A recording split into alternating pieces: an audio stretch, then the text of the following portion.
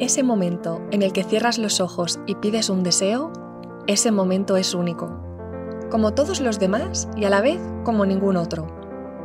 Cierras los ojos y en ese intento por proyectar el futuro, el pasado te recuerda cómo has llegado hasta aquí.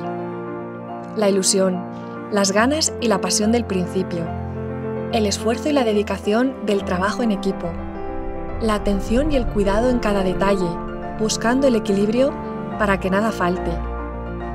Sobraron los motivos por los que juntarse a disfrutar, y necesarias las retiradas que te motivaron a seguir, a continuar, sabiendo que la vida son experiencias, a veces dulces, otras no tanto. Experiencias que al contarse se convierten en regalos que nos descubren que las historias son momentos, vividos y por vivir. 50 años que sumados crean una historia, la de Cerdá. Una historia que son muchas.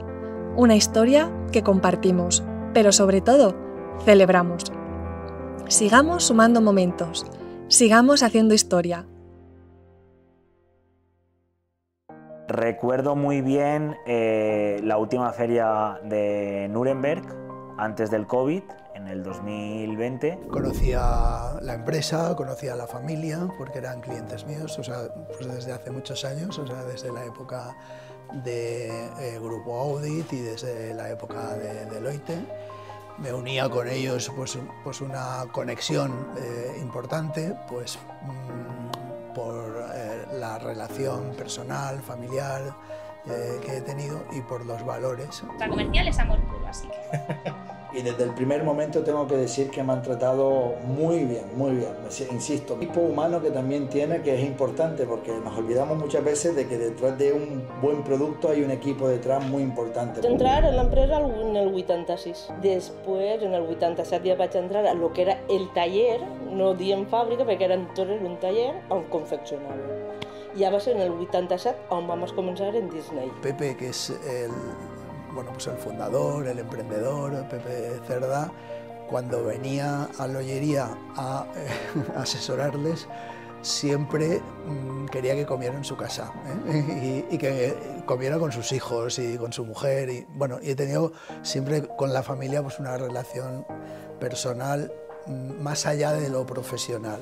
Me he sentido casi pues parte de la familia. Vaig estudiar fotografia en l'estiu del 2020 i em vaig posar a treballar en el Kanji hasta que un día va a aparecer José y Bárbara. Hicimos mucha piña, lo pasamos muy bien los compañeros, encontramos muchas oportunidades y nuevos clientes en esa feria y justo fue un mes antes del COVID. N'han passat moltes, però bueno, destacaria la gateta que tenim, que sempre la tenim allà al costat de la finestra i porta amb nosaltres 6 anys o 7, no ho sé, molts anys.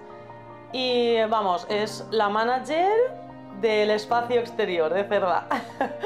I jo veia tan gran ave i jo dia, esto no ho omplirem en la vida, esto no ho omplirem en la vida. No, no omplim moltes, I entonces vaig dir, ui, esta és la meua. I vaig anar super nerviosa en els plats així tremolant i els vaig dir que jo era dissenyadora de moda i em van preguntar, ai, has estudiat alguna cosa més? I dic, sí, fotografia. Ah, doncs dona'm el teu correu, tal. De fet, encara m'ho crec, moltes voltes no m'ho crec encara que estic així. Estaba pues en un bajo cerca de la casa de Pepe y bueno, pues era un local muy pequeñito, pero con muchas ganas de crecer.